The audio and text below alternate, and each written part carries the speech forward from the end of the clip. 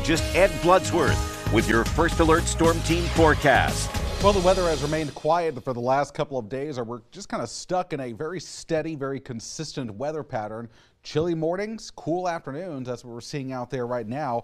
And we will have another beautiful sunset. That's the live view from our studio cams. We've got it pointed right at that sun, and with some of those passing clouds, again, nice sunset tonight. Having some instrument problems out there at Mobile Regional Airport, but temperatures at this hour hovering in the lower 60s. Orange Beach, Sweat Tires Cam, it's 59, a little bit cooler at this location. Breezes have gone completely calm, and we'll zip on over to Pensacola Beach. Nice view there with some golden hues at the Portofino Resort looking off to the east this evening. Another dry day tomorrow. Green and Phillips umbrella, leave it at home as we will continue with this kind of just steady as she goes pattern here. By 9 p.m. tonight, some of these mid and high level clouds will stick around. Chilly, but not as cold as where we were at this point last night, around 45 degrees. Tomorrow morning, also not quite as chilly.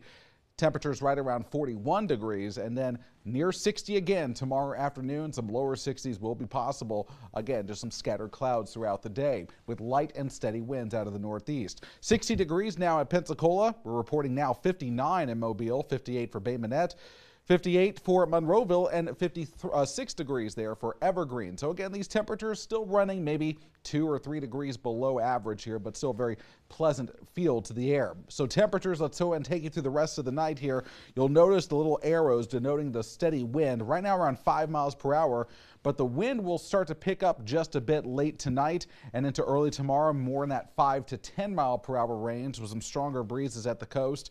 And notice again, 30s inland, lower to middle 40s along the coast.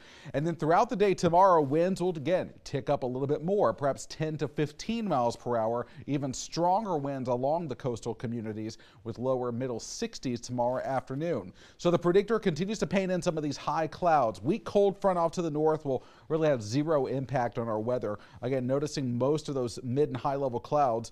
And we're going to maintain dry weather here through your Wednesday, likely through Thursday as well. Although with more clouds coming in, we will again see a little less sunshine come Thursday compared to what you will see tomorrow. Now, we stay dry here, but all eyes on the weekend. Still a high degree of uncertainty regarding these weekend rain chances. Some of our global models staying a little bit drier, some giving us quite a bit of rain. So again, very complex system developing. So we'll be going up and down with these rain chances in the coming days. I would at least prepare for the chance of some clouds, some windy weather, and perhaps some rain that could impact some of your weekend plans. And then we will dry things out early next week. Morning temperatures consistent in the 40s and highs ranging from 60 to 63 over the next 7 days.